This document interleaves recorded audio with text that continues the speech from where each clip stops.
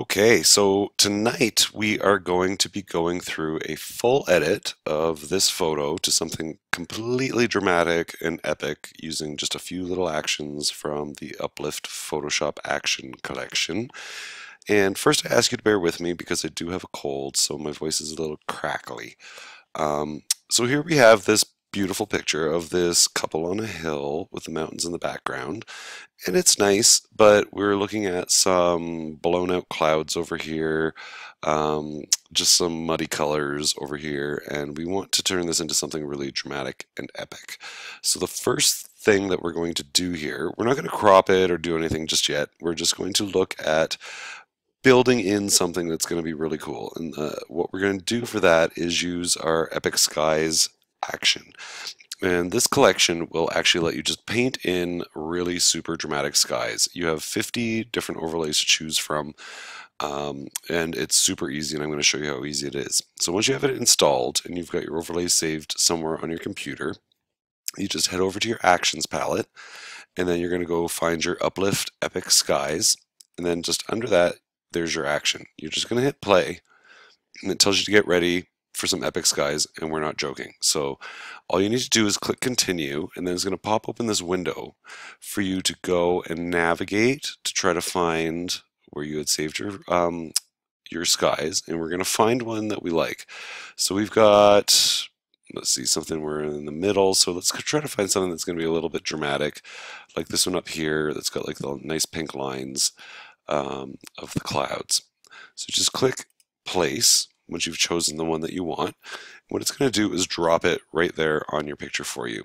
So now, holding shift while you grab your little bottom corner, you actually don't have to, but I prefer to. You're going to drag it over until you get it where you want. So let's get it somewhere around there. Okay, and then all you need to do is hit enter or return, whether on a PC or a Mac, and then it does its business. So now, doesn't look any different, right? So now head over to your layers palette, and what we've got over here is our cloud overlay. So what you need to do, because there's a black layer mask here with a nice brush, so our brush size for an image this size, I'm going to say about, let's do about 450, 400 or so. So you change your brush size, make sure you're using a white brush, and I don't like to do anything at 100% when it comes to painting it. So let's go to about 80%, and then just start painting. Like, what? Seriously? Already? So we're just going to start painting in that epic sky that we wanted. You can right mouse click, and that's a little shortcut for you there. Just right mouse click, and you can change your brush size. And at any point, you can change your opacity. So as I get a little bit closer to the horizon over here, I'm going to just start adjusting the opacity to get it how I want. Because I was only at 80%, I can paint it a little darker up here. Okay, so here's another shortcut for you. Because we're painting in white to bring it in, because we're on a black layer mask, if you just hit the X, it's going to invert your palette here for you. So I hit X, and now I've got a black brush. So I don't want this over here. So I'm just going to paint that out. Same thing like over here. I'm just going to paint it out. And a little bit over here. Just to get a nice, like, seriously already? Like, that's, I'm sorry, that's epic. And what you can do on this layer here as well is adjust your opacity. So we're at 100%, so let's just bring it back a little bit, like only to like 90, even a little bit more. 95. So there we go. So we've got that all set, and what I want to do now that we've got the clouds painted in, anytime I add something to a photo, I want to do that first. So if I'm going to be adding clouds or fixing anything or repairing blemishes on skin, whatever, I always do that first. So any tones or anything that we're adding to the photo afterwards blends evenly, and it's not like we're actually going to be adding things that don't blend. So what we want to do is get your clouds in first so we actually have the photo that we can build on. So now we're going to flatten it. So yes, we can discard all our hidden layers, we don't need those, and we're going to head back over to our action palette. Next thing I would do here is tone the photo. So we're going to head over to our Uplift Essential Collection. That's where we have a lot of our film filters, our black and whites. Got a little bit of everything. It's kind of the photographer's toolbox. So I'm going to go to my vintage tones over here, and I'm going to run Andy's Happily Ever After. This one's got a bit of a vintage, um, it's got a pool vibe to it. It's kind of got some turquoises and some pinks when you run it, and I just think it'll really work with this photo. So there, I just hit Andy's there, you just hit play, head back over your layers palette, and you'll see that it ran at 50%. So we can adjust the opacity here to get more or less of what we're looking for. So I think 70% is really nice.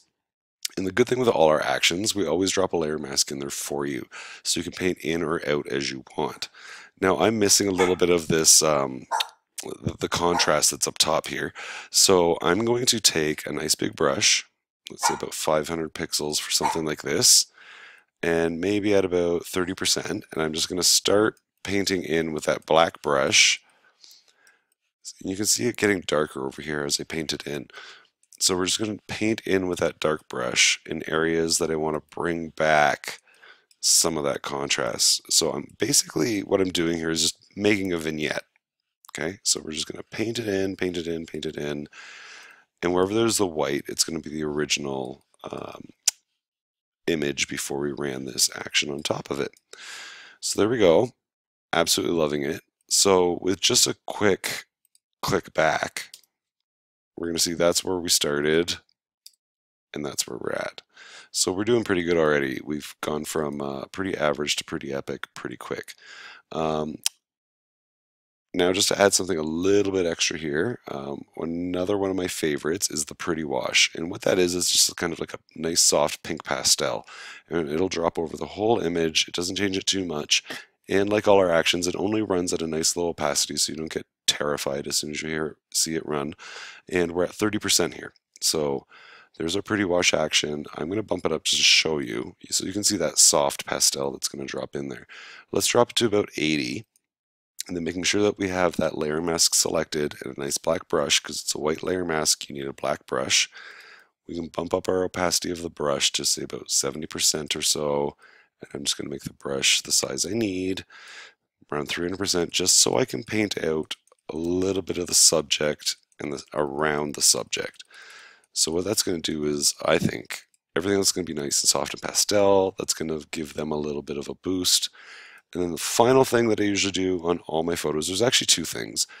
Today I think we're just going to do one though, is head over to our Essential Workflow collection, which is one of my favorites, is the Smart Sharpener brush.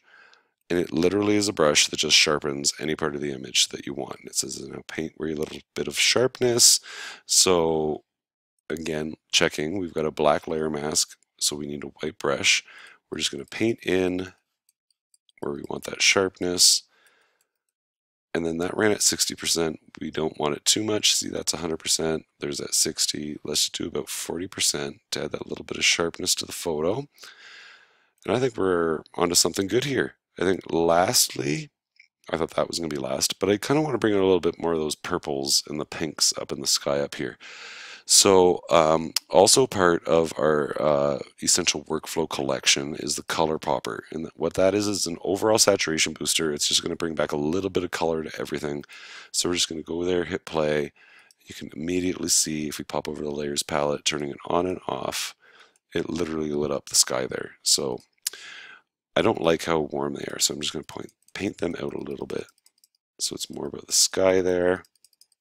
And there we go. That's it. So we've gone from, let's click here, going back to see where we started from, completely average to completely epic.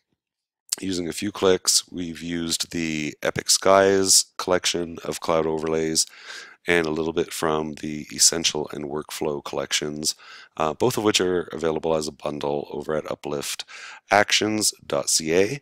And hope you enjoyed this. Hope it helped shed a little bit of light on how to use your actions and how you can take your photos from average to epic. So stay tuned. We're going to be posting lots more of these tutorials. Take care. Happy editing. Bye.